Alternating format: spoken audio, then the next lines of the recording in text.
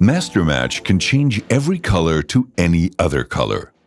You can use the software for a wide range of outcomes like matching one camera to another or making your camera output look like other cameras you don't own. You can also neutralize colors for product photography, extract looks from before-after screenshots, and even match colors of different cameras without a color chart. The core of the software is our Master Match algorithm, which calculates all unknown colors in a novel 3D interpolation process. The algorithm works theoretically with a single known color pair and becomes much more accurate with additional color values. For some popular cameras and color charts, we have provided templates in the software, but the software will work with any color chart available worldwide, even if you invent and print one yourself. No matter how you adjust your colors, at the end, you can export a 3D lookup table or an ICC profile and use it in any program with LUT or ICC profile support.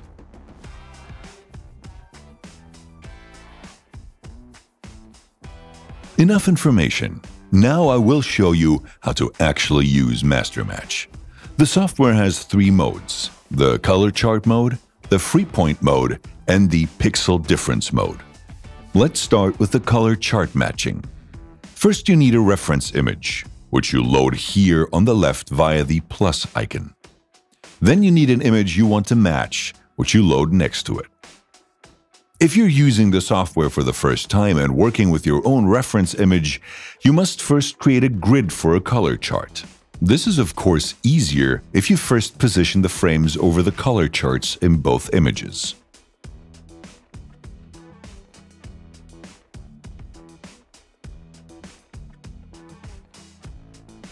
Next, go to Create, Modify via Set Colors.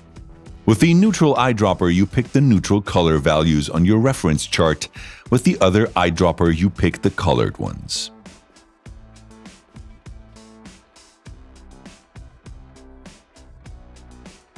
You can delete points that you have created by mistake if you have the trash can active.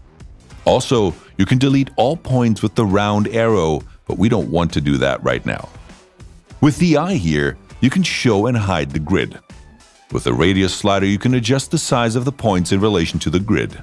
I'll explain the other 2 controls in a moment in the context of free point matching, because you'll certainly use them more often in this mode. If you want to use this color grid more than once, save it via the disk button. By clicking again on Set Colors, you leave the functions for creating color charts, and your saved chart appears in the Set Colors menu. This way, you can quickly switch between saved color charts and delete color charts that are no longer needed by clicking on the trash can. Via the eye symbol, you can deactivate and reactivate the color change. At the top, you can switch back and forth between the reference image and the image to be adjusted.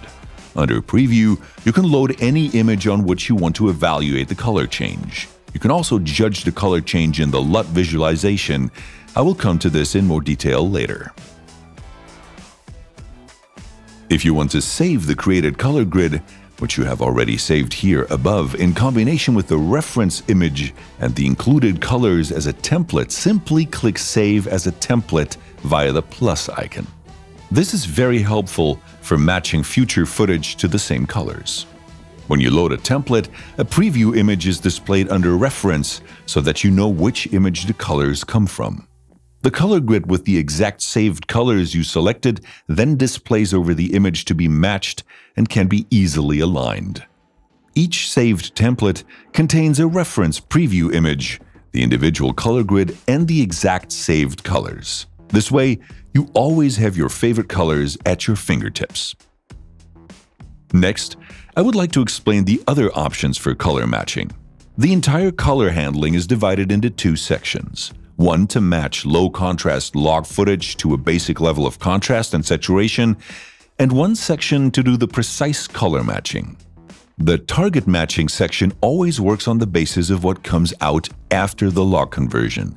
If you leave it neutral, the overall color matching is done based on the loaded image.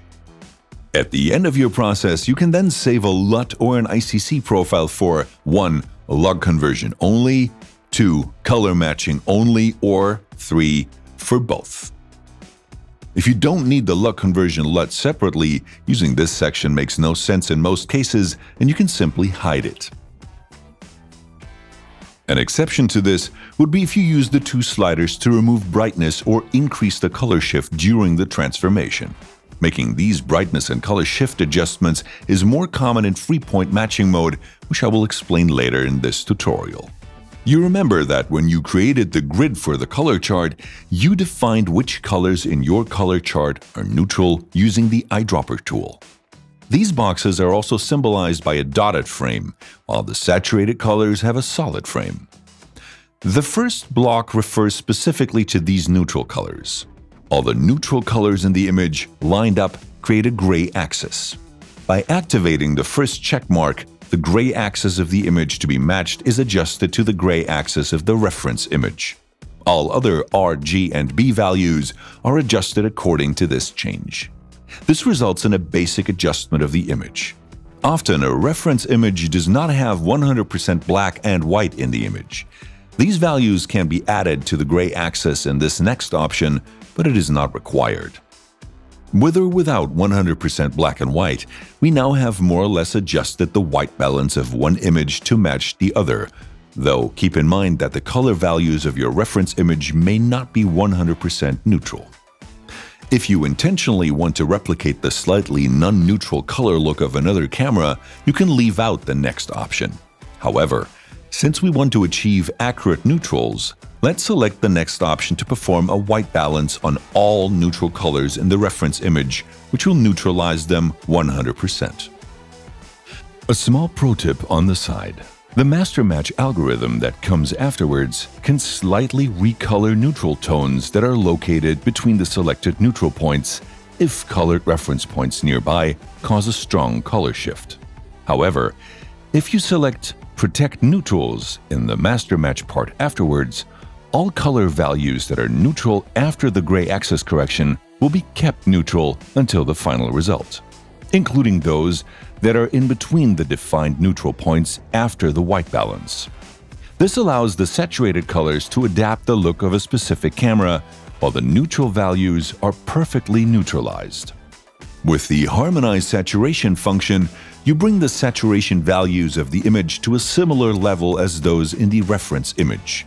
I strongly recommend using this function if you use log footage. It leads to better results with the master match algorithm. Now we come to the core of the software. The master match algorithm exactly matches the output colors to the reference colors and calculates the unknown color values by a clever 3D interpolation. This allows you to apply the color correction to any image or video afterwards. As with the gray axis, you can artificially add 0 and 255 to the image if necessary.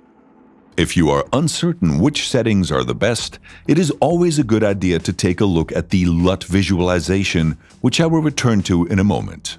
Also remember to read the tooltips for different options until you're familiar with the software. Next, I'll explain the 3-point matching mode because it's quite similar to color chart matching with some additional flexibility. If you're working with a reduced contrast log image, I recommend that you first bring it to a normal contrast and saturation level. You will see the reason for this in a moment when we talk about the two sliders in the Create Modify section.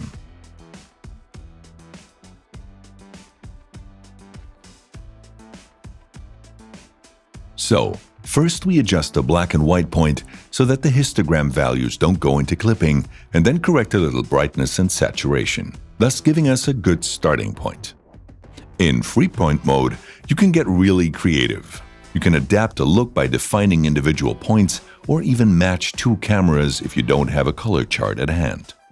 You do all this by selecting reference colors in the reference image and assigning them to corresponding colors in the image to be matched. The more matching color pairs you pick, the more accurate the color matching becomes. Keep in mind that, when adapting a nice look, 2 or 3 color pairs are often enough.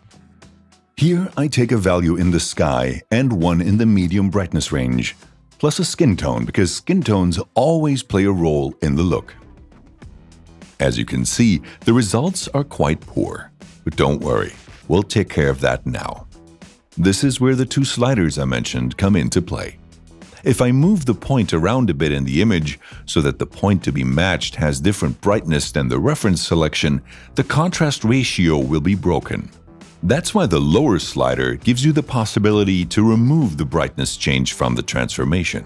In this way, only the color is transferred to the point.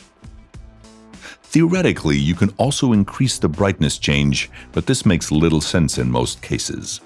It makes much more sense with a color transformation if you, say, want to apply more of the color look than the extract difference between the images.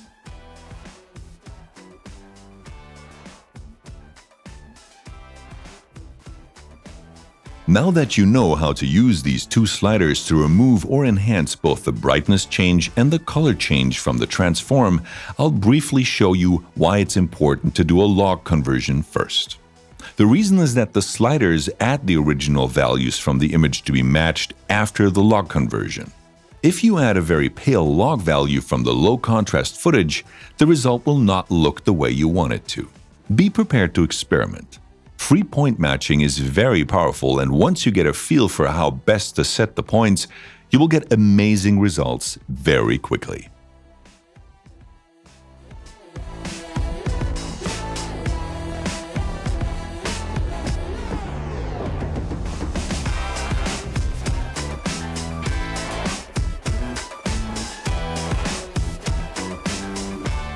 Last but not least, we come to the pixel difference mode. In this mode, the software expects a congruent image pair, one with a look and one without. That's why you see a warning message right up here, because the two images that are loaded are not exactly the same size. So I load two images of the same size. This mode is great because you can find a before-after image comparison somewhere, screenshot them, extract the look, and apply it to all your images in video. Your newly inspired look is ready to go when you load the paired images and save a lookup table. There are three additional things I would like to explain about pixel difference mode that are important. The first is the cropping frame. If you have any elements such as text in the image that you don't want to be included in the color calculation, you can use the red frame to crop the image so that all things that you don't want to be included in the calculation are outside the frame. Second, if you have a before-after image where the before image is a low-contrast log image and the after image is the final graded result, no problem. You can extract the color change from a normal color space to the look by performing a log conversion first. Then you can save the log conversion and the look afterwards both separately or as the total transformation. Third and last, the two images you load may not be perfectly congruent. This can happen if you're dealing with frame grabs from videos or if perspective corrections, local adjustments, or image-based effects like micro-contrasts have been applied between before and after. The best way to monitor this is to go to the LUT Visualization. If you see blocky transitions like these here and here, you can counteract them with the LUT Smoother.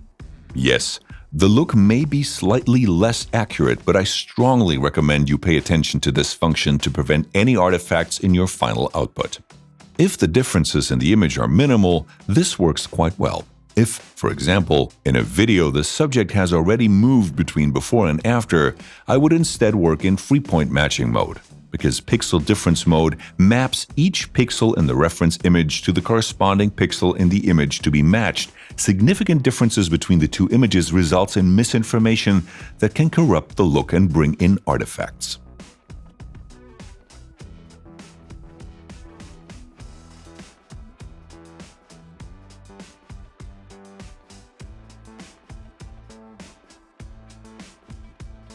So, now you know how to get your colors and looks perfectly under control.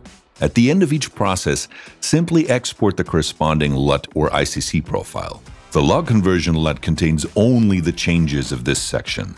The color matching LUT contains the changes between the image after the log conversion and the final result. The combined LUT contains all changes between the loaded reference image and the one to be matched. If you do not make any adjustments in the log conversion section, the color matching LUT and the combined LUT will of course produce the same result. To learn how to use LUTs in Premiere, After Effects, Final Cut Pro X, Photoshop, and DaVinci Resolve, see our tutorials at pic-in.de/mastermatch-tutorials. To use the looks in Capture One on Mac, simply copy the ICC profile into the Color Profiles folder of the operating system. This is library/colorsync/profiles. On Windows, you can simply right-click to install it. If you want to work with profiles in Lightroom, go to the Preset section in Adobe Camera Raw and Alt-click on the icon to create a new preset. Then, under Color Lookup Table, select the .cube file you exported from Mastermatch. Under the name you gave here above, you will find your profile in Lightroom with the color changes from Mastermatch. Have fun working with Mastermatch.